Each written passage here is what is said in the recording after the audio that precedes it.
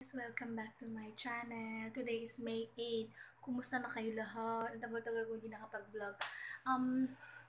Ngayon, naglilinis ako. And, ang una kong nililinis ay CR. Inaano ko yung CR kasi masyado akong particular sa CR. Gusto ko na malinis at po yung CR. Lalo na itong part na to. Pasensya na mahina ang boses ko kasi tulog pa ang aking unika iha. At kaya kailangan kong hinaan yung boses ko. So, yun guys. Alam nyo ba, papakita ko lang. Ang mga kailangan ko sa CR, importante sa akin lang ito. Ang Zonrox na kulay green. Kasi feeling ko mas nalilinis nito yung mga germs talaga lalo na sa CR. Tsaka dapat yun. Kaya gusto ko kasi lemon para kahit na paano may scent ng lemon. Pero kahit to, parang wala naman masyadong scent dahil matapang na amoy pa rin naman yung naaamoy mo.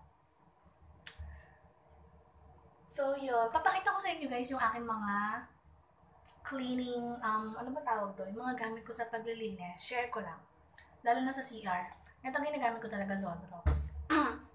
Tapos, ito, Zim Liquid All-Purpose Cleaner. Pwede siya kahit saan, sa sahig sa sala, pwede rin sa CR. Uy, ito yung dito mo. Siyempre, bago lang naman ako sa YouTube, no? Walang sponsor. Gusto ko na talaga share sa inyo ang aking mga Zim Cleaner. Maganda to pag nilalagay siya sa toilet bowl. Tapos, leave mo siya ng 5 minutes or kahit 2 minutes lang siguro. Maganda siya, tapos flush mo. Ang ganda. Feeling ko malinis yung bowl. Pero kung kailangan mo namang kailangan ng matinding trabaho ng bowl nyo, yun. Pwede rin yun i-scrub mo.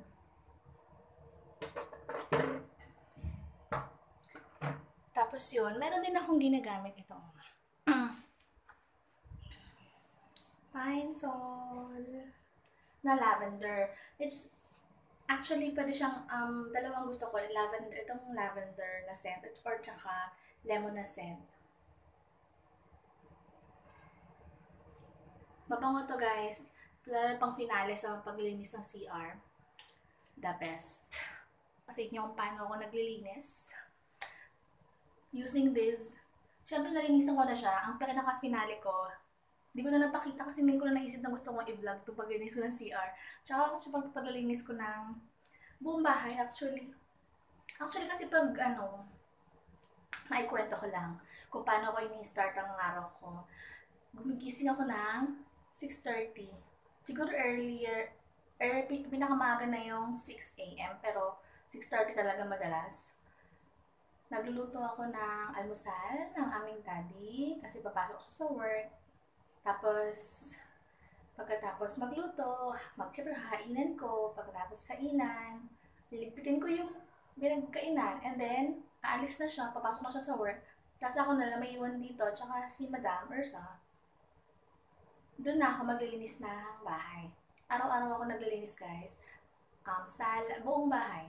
Hanggang CR, araw-araw ako naglilinis kasi gusto ko malinis. Kasi lalo na meron akong baby.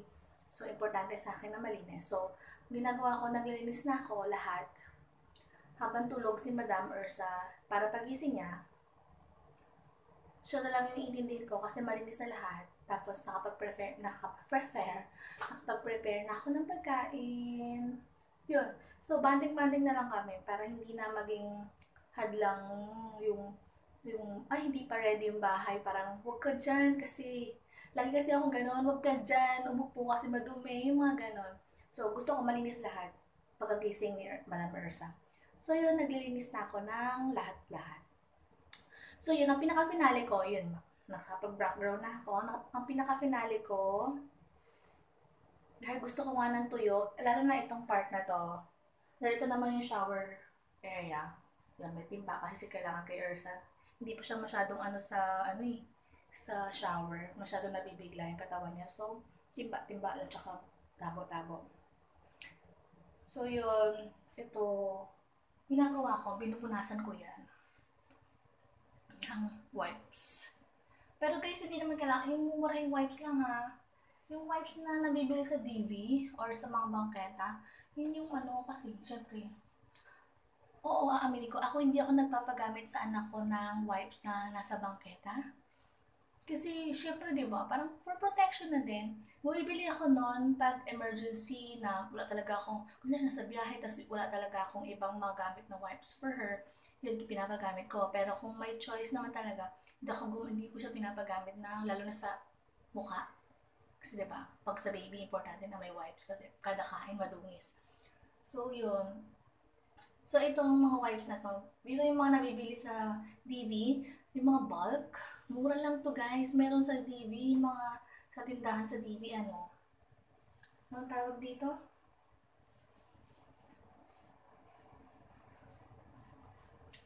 Mga 10 pesos lang. Meron na, as in, nakakatuwa. So, yun. Oo, nakakamay ako ha. Hindi ako nag-gloves. Feeling ko kasi, mas malinis kapag um, nakakamay. Ewan ko, feeling ko mas nalilinis ko yung mga paligid, lalo na sa CR kapag nakakamay ako. Siyempre, lang ako, mag, mag, linis pagkatapos. Gusto ko kasi guys, maputito talaga. Ayoko na, madumi. Ayoko na may mga buhok-buhok and everything. Ay, nako, napaka ko talaga sa CR. Minsan nga sumasakit na yung ulo ko. Pero kasi ang sarap-sarap sa pakiramdam kapag magsi-CR ka tapos ang linis ang CR tapos tuyo. Wow, ang sarap-sarap sa pakiramdam. Parang alam mo, gusto ko yung CR na pwede mo tulugan actually. Pero syempre, charot lang naman yung tulugan. So yun lang guys. In-scrub ko na to kanina tapos in-scrub ko siya gamit yung Zim. Tapos pagkatapos nun syempre binalaw ko. Tapos yun, nilagyan ko ng Zonrox na green. Tapos, ito, punas na. Okay? Yung shower area, na ko na rin yan. Ang ginagawa ko dito lagi, hindi-scrub ko to. Kasi ayoko nung magkakaput itim-itim. So yan, walang itim yan kasi everyday ko nga siyang ginagawa. Sobra kong ok-ok talaga. Grabe. So yun, tapos na ako sa CR. Sa sala naman. Mabilisan na to guys kasi malapit na magising ang anak ko. So, mamaya na lang, okay? So, ayun. Tapos na ang aking paglilinis ng buong bahay. At tulog pa rin ang aking Madam Ursa. So, meron pa akong me time. Grabe namamaga yung mukha ko. bagong gising guys. Good morning sa inyong lahat. Mamaya ulit guys. So, meron akong me time. So, i-maximize ko muna ang aking konting oras ng me time.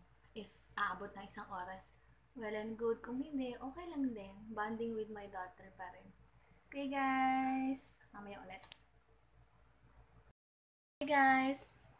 So, yun nga, continuation lang to ng kaninang pagbablog ko. Hi, what? Show them your face. Smile. O yun nga, nagising na siya. Ayan, at pinapakain ko na din. So, ayun. Napakain ko na din siya. Okay? Okay. O yun na. Yan, kumakain daw po siya.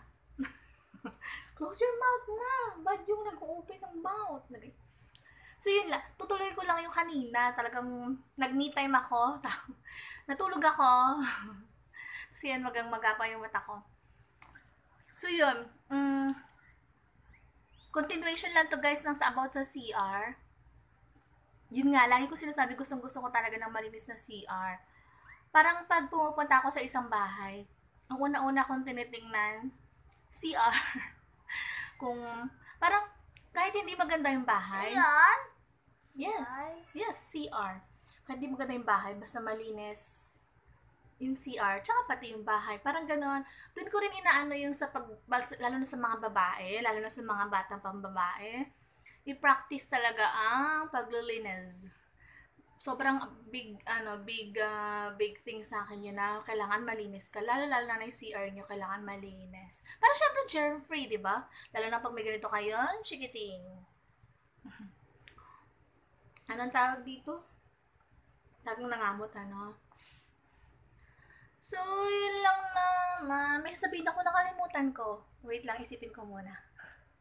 Yun nga, nasa isip ko pala yung, lalo na yung mga babae, yung wag lang puros paganda ng paganda sa sarili, dapat anuhin mo na yung paglilinis. Ako ha, personally, paglinisin mo na ako ng buong bahay, kahit CR pa yan, kasi yun talaga yung pinaka-focus ko yung CR. Wag mo lang akong paglabahin o pagplantsahin. Pero, ginagawa ko na siya. Dati, may choice ako nung dalaga. Bye-bye! Not yet, bye-bye. Dati, may choice ako kasi Okay? nung dalaga ako. Siyempre, may mama, bawat keyboard, mama. Ngayon, dahil meron na akong ganito, ako na lahat, hindi ko na pwede iasa sa iba. Mama? Mami. Mommy! Mama! I call my mama mommy, but you call me mommy. Okay? Okay! So, yun. Ang gulo, diba? Aray ko! So, yun. Paglinisin mo na ako ng buong bahay, kahit CR pa yan. We're watching Showtime daw. Ayan, Miss Q&A. Pero wala si Vice kasi nasa ibang bansa na to concert. Why? May Vice? Oh, wait lang. Ayan mo si Vice. Wala nga si Vice dyan eh. Si Jackie lang. Jackie? Yes, Jackie. So, yun. Ulit-ulitin. Paglinisin mo na ako ng CR, wag mo lang akong paglabahin at pagplansyahin. Pero, dahil nanay na ako, wala akong choice kundi gawin lahat. Kasi, I have this very, very beautiful human being here na kailangan kong alagaan. Ang pa-bebe. Ayun lang, guys. Oh, you dance. Do you want to see you dance? Skiddy Marine. What do you want to dance? What? What? Ang tagal? Okay. Mag-write na lang daw siya. Ma-share ko lang din, guys. Alam niyo, napapanahon yung yung parang cyberbullying na matatawag doon. Yung kila Ellen, yung kila Sarah, ganyan. Medyo nakaka-relate ako kasi, ewan ko, somehow, nararanasan din naman natin yan. Hindi tayo artista, hindi tayo sikat, pero nararanasan din natin yan bilang normal na tao. Yung may mga tao na pilit. Bye-bye! Bye-bye! Pilit naghahanap ng... Bye-bye! Okay. They want to see you dance. You dance. Skiddy marinka ding kading, skiddy marinka do. I love you. So ayun, yung mga tao na mahilig maghanap ng kanigahan sa buhay. Tapos lalo na kung bored sila, yung mga taong malulungkot sa buhay na hindi makahanap ng maganda sa ginagawa ng ibang tao. Yun yung mga nakakalungkot. So yun, parang somehow na-experience ko rin kasi yan, yung parang bullying. Yung parang inaano ka sa mga ginagawa mo, kahit wala ka namang ginagawa sa ibang tao. Alam mo yun kung anong ginawa ko? Anong tawag dito? Kinumpronta ko yung tao na yun through her Twitter account. Recently, naging involved ako sa isang Twitter word war. Hindi siya nakaka-proud, pero somehow, kahit paano, nakakaano din ng damdamin. Kasi parang, pag may gustong-gusto kang ilabas sa loob mo, tapos nailabas mo kahit paano, kahit sa anong paraan, though hindi maganda na nakikipag-away ka, wait lang ha, open ko lang. Yun, kahit hindi maganda, medyo hindi masarap sa pakiramdam yun. Parang hindi naman masyadong pero, parang minsan, kahit gaano mo palagpasin na lang yung mga bagay-bagay, pipitik ka talaga. Na, alam mo yun, yung parang, merong isang araw nagigising ka, papatulan ko to. Parang, ito lang, isang araw lang. Which is, gano'n naman yung ginawa ko, isang araw lang naman talaga. And then, yun lang, nasabi ko lang kung anong gusto kong sabihin, and then that's it, I'm done. Na, okay na ulit. Hindi ko na alam kung paano pa, basta. Basta, parang, iniisip ko, paano kaya, bakit kaya may mga taong gano'n, yung manghilib maghanap ng kanigahan sa ibang tao, yung parang hindi nalang maging masaya ka sa kaligayahan ng ibang tao, hindi maging masaya sa success ng ibang tao, hindi maging masaya sa, kung ano man yung meron isang tao. Alam mo yun, yung parang, hindi ko talaga maintindihan kung paano, parang, iniisip ko na lang, malungkot ba yung buhay nila, paano ba yung upbringing ng mga magulang nila sa kanila, paano sila pinalaki, yun nga yung yun, parang inaano ko na lang, pinagdadasal ko na lang na sana, in time, no, ma-realize nila yung mga ginagawa nila na hindi maganda sa ibang tao. Na parang, libre ang maging mabait. Sobra siyang libre, guys, na kailangan nating i-maximize talaga. Kailangan nating gamitin ng gamitin para mas maging tahimik ang buhay natin at mas masarap sa pakiramdam yun, yung mabait lang tayo sa kapwa natin at wala tayong sinasabi or ginagawa sa ibang tao. So, yun lang guys. Iyan ko na yung vlog na to. Ang vlog naman talaga na to, isa po, gusto ko lang i-share paano ako naglilinis ng CR. Linis-linis tayo ng CR guys para germ-free at saka I swear, masarap mag-CR kapag malinis. yun nga. Tsaka shinare ko lang yung about sa bullying na yan. Sana yung mga katulad niyan, I have a baby, 2 years old na si Ursa. Sobrang parang iniisip ko, paano kapag lumaki na siya. Tapos, yung mga bullying na yun, sobra ako natatakot for her. Ayoko maranasan niya. Kaya talaga parang iniisip ko kung paano ko siya poprotectionan sa mga taong ganon. Sobra talaga ako nag-iisip na parang, ay, sana hindi makaranas yung anak ko ng ganon. Kasi kumbaga, kung ako kaya ko, pero pag yung anak ko na, iniisip ko, sana hindi siya makatagpo ng mga taong magpaparamdam sa kanya na she's nothing, yung parang ganon na hindi siya mamaliitin, na hindi siya ibubuli. Sana wala ng mga taong ganon. Yun lang, sobrang. Tapos yun, ginagamit pa yung social media.